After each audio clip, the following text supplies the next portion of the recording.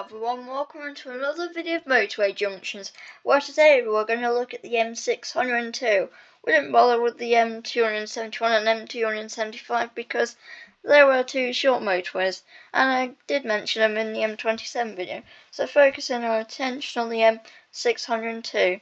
The M602 starts here at junction 1, where it meets the M60 and the M62.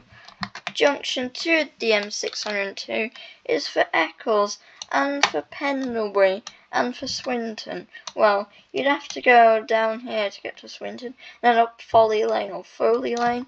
And then junction 3 of the M602 is where it ends and becomes the A57. This will take you right into Manchester. It's also the junction for Salford. Well, you'd have to turn left and then turn left in, turn left here on to Churchill Way to get to Salford. And that's all I've got for this video. Hope you've enjoyed it. Keep the views up. I shall see you soon.